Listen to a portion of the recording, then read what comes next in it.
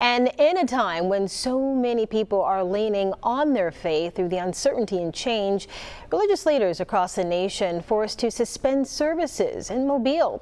The Archbishop canceling worship services. Our Morella Porter is joining us live from the downtown cathedral. Morella, what can you tell us? Lenise, tonight we caught up with people leaving their last mass for a couple of weeks. They say it's a sad time, especially since they've never experienced anything like this before.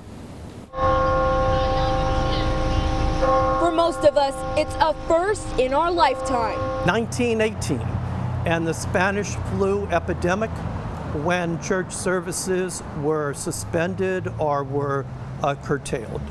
A measure not seen in more than 100 years, according to Mobile Archbishop Thomas J. Rohde. Catholic churches closing their doors as the world and our nation copes with the coronavirus pandemic. The disease disrupting religious life for 85,000 Catholics in South Alabama. Starting tomorrow, Mass and all Catholic worship services are canceled through Palm Sunday on April 5th. Although they will not hold any services, Archbishop Rohde is requesting that all Catholic churches stay open so people can pray on their own. Parishioners like Holly Moore making sure to attend their final Mass for a few weeks. Moore attends Little Flower Catholic Church in Midtown and says she noticed a lot more people there tonight. I think everybody wanted to have this last chance to get in there before everything kind of starts tomorrow. Although it won't be the same, she and her family will continue to pray, as the Archbishop has urged all church members to do, along with watching Mass online. But it's different than actually receiving Jesus in the Eucharist, which is the main point of why we go to Mass.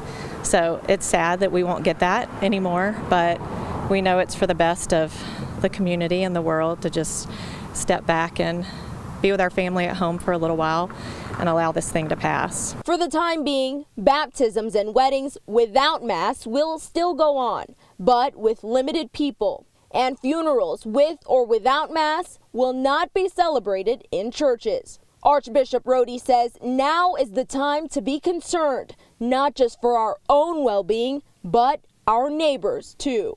To be concerned about neighbors, to watch out for each other, use common sense, and follow the advice that we get from civil authorities. Now, Catholic Social Services, which serves 25,000 people along the Gulf Coast, will still provide assistance, and more information on the changes can be found on our website. Live in downtown Mobile, Morella Porter, Fox 10 News.